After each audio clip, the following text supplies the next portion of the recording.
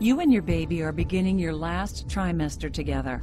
At 28 weeks, your baby weighs just over 2 pounds. He'll more than triple his weight between now and birth and build a layer of fat that will help keep him warm outside the womb. Your baby's skeleton is hardening. The bones in his head have not yet fused together, which will allow them to slightly overlap as his head passes through the snug space of the birth canal. Billions of neurons have developed and are firing in your baby's brain, creating essential connections that will help him learn in and outside the womb.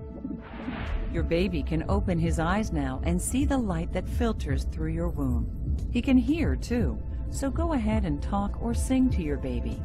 As your due date nears, your baby will shed small bits of vernix caseosa, the white cheesy substance that covers his entire body and protects his skin from the amniotic fluid he's floating in. Your baby swallows some of these bits, along with other secretions, which pass through his digestive system to become his first bowel movement.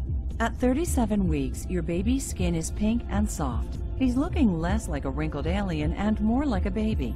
He's gaining nearly 1 ounce a day and weighs about 6 pounds. He's now considered full term. In preparation for birth, most babies will turn so their head is facing downward. Your baby will stay that way, head resting in your pelvic area, as he gets ready to greet the world.